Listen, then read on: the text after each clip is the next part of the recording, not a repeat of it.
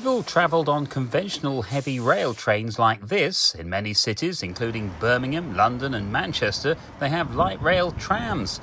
Now get ready for very light rail, and Coventry is at the cutting edge of this new technology.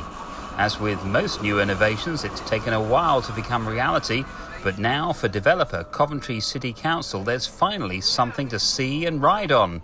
It's only a 220-metre test track, but it promises to revolutionise city centre travel, not only in Coventry, but across the globe. We're absolutely delighted. It's been a long time in the making, but to actually have something tangible now that people can come, they can experience it for themselves and give us their feedback, it's a great place to be.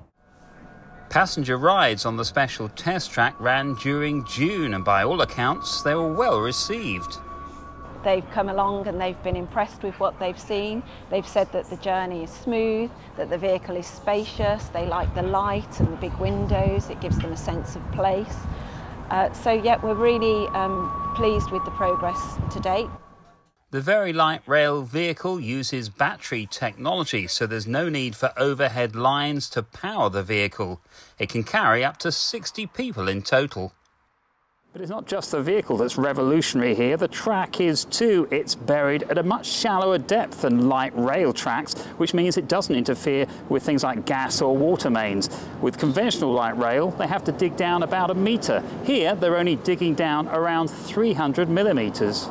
And only digging down a third of the depth needed for traditional light rail makes the installation of the tracks much cheaper. A pre-fabricated slab track designed especially for this scheme will further reduce the cost. It's already undergone extensive testing, even being run over thousands of times by heavy trucks at one of the council's refuse depots. To sign the contract in February, be on site in March and have a tramway in the city by May is a world first. So we've proved that this can be done from the initial 30-centimetre dig, because that's all this system requires. We've built a tramway.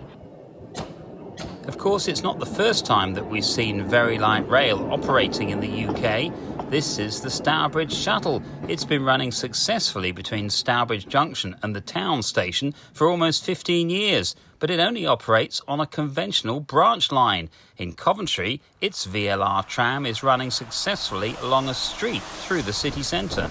It's a relatively quiet road, which means that to install a first of a kind, we can do it without disrupting the rest of the city. So it's a quiet road, yet it is a city centre road. We do have businesses here, we have people that live here. So it enables us to prove out the track installation in a live environment in a city centre. And the test track used for the passenger trials looks set to be used in the future too. The plan is ultimately to build a route that joins up Poole Meadow to the rail station. So when we have finalised the design for that and we've got the funding to build it, it will become part of a first route.